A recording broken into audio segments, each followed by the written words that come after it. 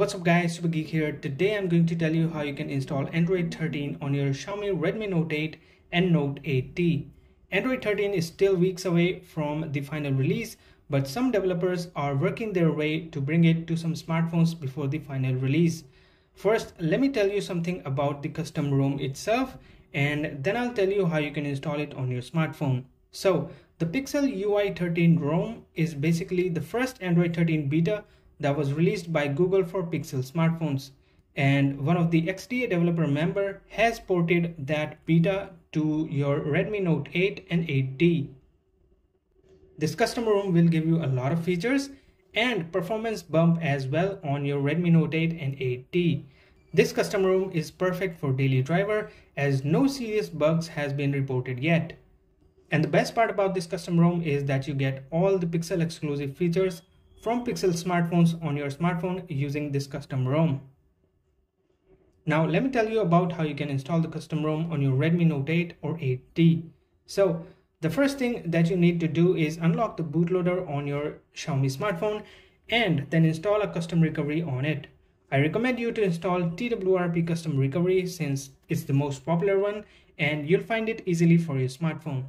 Well, in Xiaomi smartphones, unlocking the bootloader is very tricky, so if you want to know how you can do that, follow this simple guide on Super Geek web blog.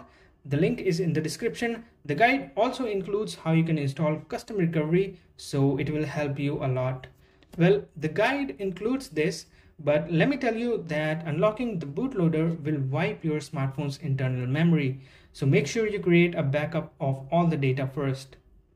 Once you have unlocked the bootloader on your smartphone and install a custom recovery, all you need to do is download the custom ROM zip package and move that zip package on your smartphone's internal memory.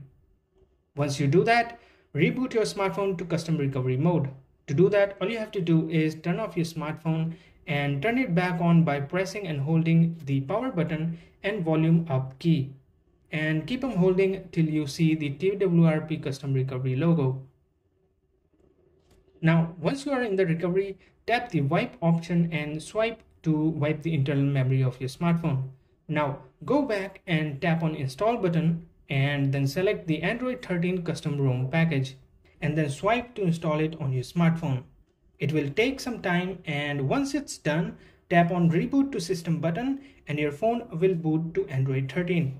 The first boot may take some time, like about 10 minutes, and you'll see the welcome screen very soon.